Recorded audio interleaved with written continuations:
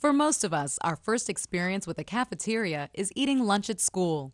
But many other institutions, such as hospitals and businesses, provide similar in-house food services.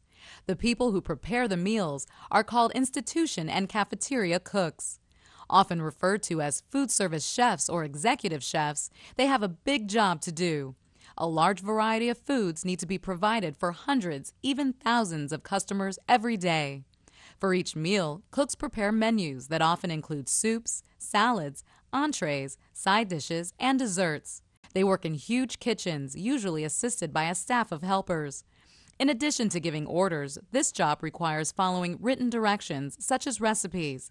Being able to multitask is important, since many items need to be prepared at the same time. Most of the shift is spent standing in front of hot stoves and ovens, or at the cutting board. Because you're working with very large quantities, cookware is far heavier than what people use at home. Skills can be learned in vocational school or on the job. And although a high school diploma is not required, it's recommended, especially for those planning a career as a cook.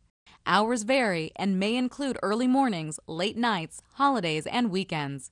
This could be a good job for those seeking supplemental income, flexible hours, or variable schedules.